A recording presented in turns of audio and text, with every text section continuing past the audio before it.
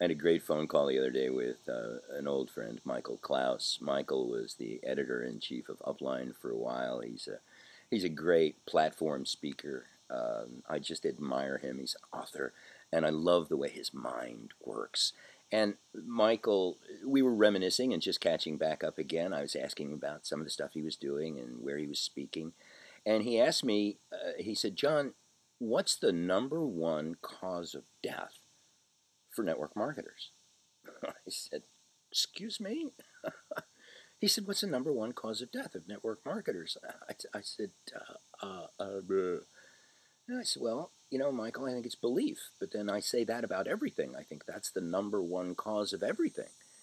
And he began to explain, and Michael loves his backstories. And he said, I was sitting around one night and watching one of these crime TV shows. Do you ever watch those, like CSI this and, CSI Miami and CSI New York? And I said, yeah, I've seen them. And he said, they all have one thing in common. They all have autopsies. Every show has an autopsy because these are unnatural deaths. They're not deaths by natural causes. And so they investigate them. And he said that caused him to think about, in network marketing, we have this business model which is so stunning that really just about anybody can do it. And so when a network marketer dies, when they quit, when they give up, especially one who's had some success in the past, why don't we do an autopsy? And he said, that's what I did. He went and he called a number of leaders that he's worked with, and he got their permission to contact some of their people who'd been successful in the business but were now gone. They were, for all intents and purposes, dead.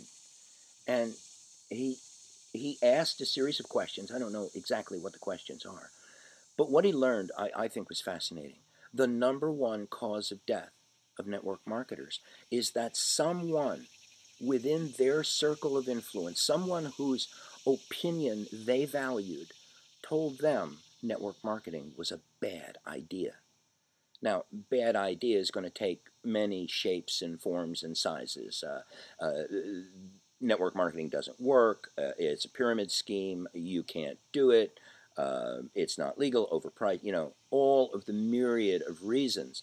But they really come down to a general category of network marketing was a bad idea. And some person of influence got that idea into that network marketer's head. And that was the cause of death. And, it's debatable, of course, but I really don't think so. I mean, I have a black car, and I hate it. I just despise it because for the entire time, I've had this car for 11 years now. It's a Mercedes, and I love it. For the entire time I've had it, it has been dirty. It's never clean. The moment I come out of the car wash, it's dirty again.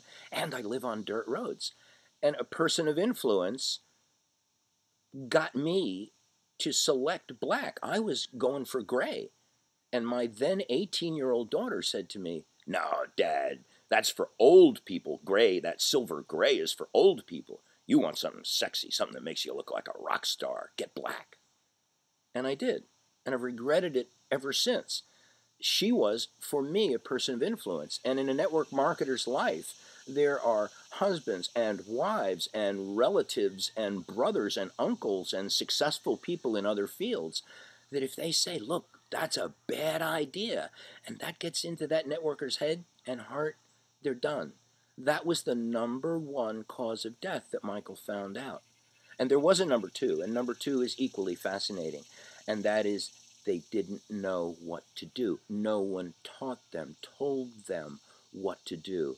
Tom Schreiter is famous for saying that what people really need to know is what to do and what to say, what to do and what to say. And what Michael discovered was the number two reason that people died in network marketing was they weren't taught what to do and what to say. So number one cause of death for network marketers is belief.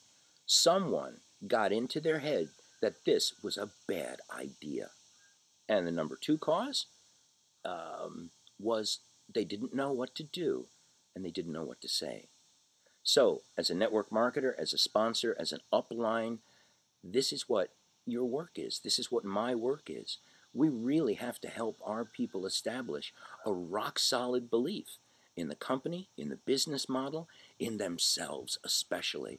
And we need to teach them what to do and what to say.